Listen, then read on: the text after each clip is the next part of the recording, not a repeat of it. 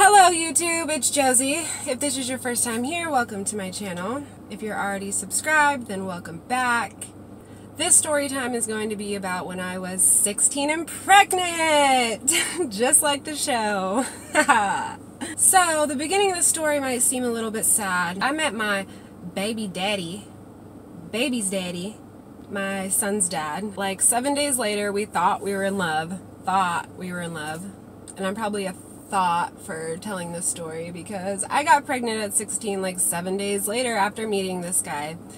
So anyway, we meet, we think we're in love, and we actually start talking about like having a baby just out of nowhere. He's like, I want kids someday. Well, let's get pregnant. Let's have a baby. I want a son. And so I was just like, I was a wild teenager. Like, I'm not gonna lie. Well, I thought I was in love with this guy, so I was just like, okay, get me pregnant. It really wasn't that hard. I literally got pregnant, and like a month later, I took a test, and lo and behold, I was pregnant. The sad part about the story is I had a miscarriage. So like maybe a month and a half into my pregnancy, I got a miscarriage, but we were still like in love, or thought we were in love. And so I got pregnant like right away after I had the miscarriage. Like, I think I was still bleeding. Oh my god, I'm so ratchet for this! So ratchet. Can't believe I'm telling this story on YouTube, on my vlog. I was still bleeding, and I literally got pregnant while I was still bleeding from the miscarriage. Oh my god, that's so fucked up. I don't care. I don't care. Whatever, shit happens when you're a kid. So this is how my son Isaiah was born. He's 9 years old now. He just turned 9. So his dad was like such a player back then. Basically, we thought, like I said for the millionth time, we thought we were in love. And after I get pregnant, I'm like 3 or 4 months pregnant, this fool starts talking to other girls, starts going and hanging out with other girls at their houses. And basically we broke up because I found this girl's number in his phone. So I called her. I took off with his phone, and I was walking down the street with his phone, and he was like inside taking a nap. And I called this girl, and I was like, why are you on my boyfriend's phone? And she's like, well, he didn't tell me he had a girlfriend, and he came over to hang out, but we didn't do anything yet. And I'm like, yet? Okay, I'm like, be honest with me, okay? I'm not mad at you. You didn't know that he had a girlfriend, but I'm pregnant with his kid right now. So I need you to tell me the truth. Like, have you guys done anything? And if you have done anything, I'll leave him. You can have him. And she's like, she was totally cool about it. She was honest. She was like, no, we haven't done anything. We were like talking about it. He's been saying like he wants to come over and fuck and all this nasty shit. He was being a hoe. She gave me the tea on like everything that he was saying to her and everything they were doing. He actually deleted the text that he was saying to her, but he forgot to delete the call. Or he probably was deleting the calls, because I only found him calling her number 1 time in the phone. So he was probably like deleting the calls previously. So I go back and I'm livid. Like at 16, I was fucking hypey. I was a crazy little bitch, and I was so mad. I like threw something at him, and we got into like a big fight, and he like grabbed me by my hair. It was just all bad, all bad. Anyways, so we broke up for that while I was pregnant. This fool thinks he was slick at the time. Hi Derek. We're cool, right? We're cool now? We're cool. Anyways, so we were like both kids, you know, we were both young. He was actually way older than me. I think he was like 19. Well, he was like a few years older than me. He was 19 at the time, I think, or almost about 20.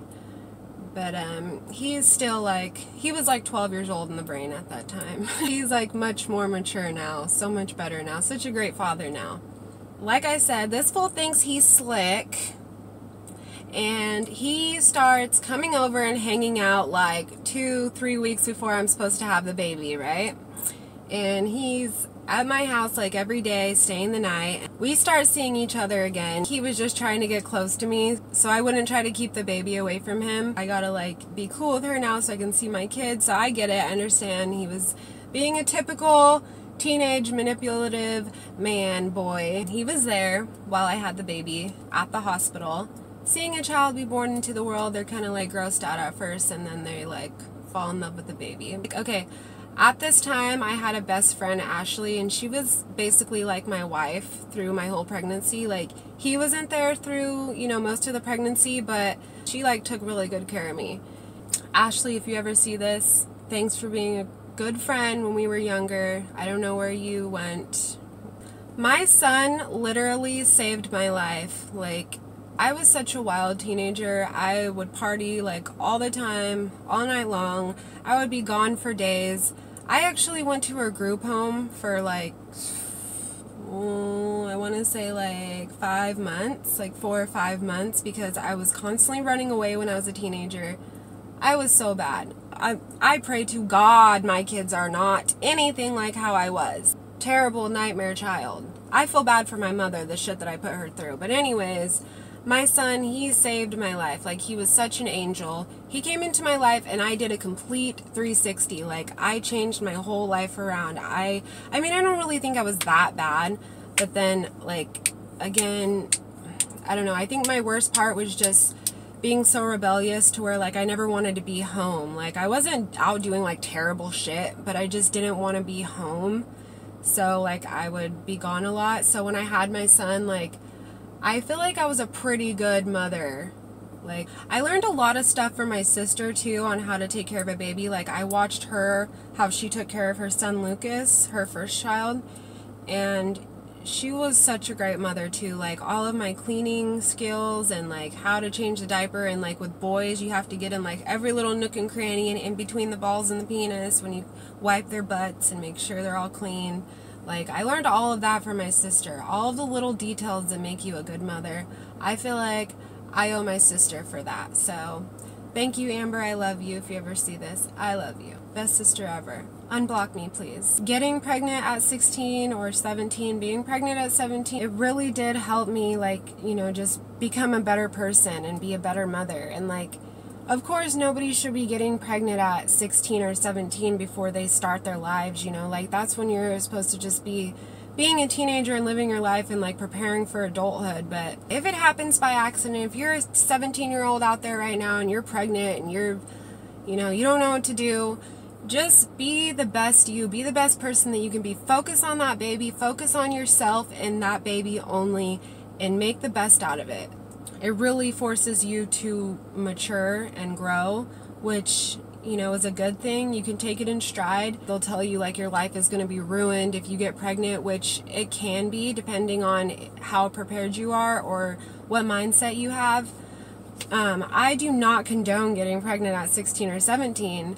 I just think from my situation, because of who I was, getting pregnant at that time really did just, like, help me mature better. Just because of who I am, like, being the strong person that I am. Like, I know I'm a strong fucking person, mentally, emotionally, physically. That's right, look at that flex. Flex. Okay, so yeah, don't get pregnant at 16 or 17. But if you do, you should try to be the best mother that you can be. Look at the bright side and do the best you can. That's all I can really say, because that's what I did, and I turned out all right. I feel like all my kids are just such blessings. Like, honestly, like, in this life, they say, like, you should find one person and you have your kids and you get married and stay together forever. But, you know, sometimes life doesn't happen that way. But I do believe that the children that we have are supposed to happen for a reason. I believe that wholeheartedly. So even though I've had my kids young, I love my life and I couldn't have it any other way. So if you like this video, give it a thumbs up, or you can subscribe for more story time, or hit that notification bell in the corner. I'll be back with more story time. Thanks for watching.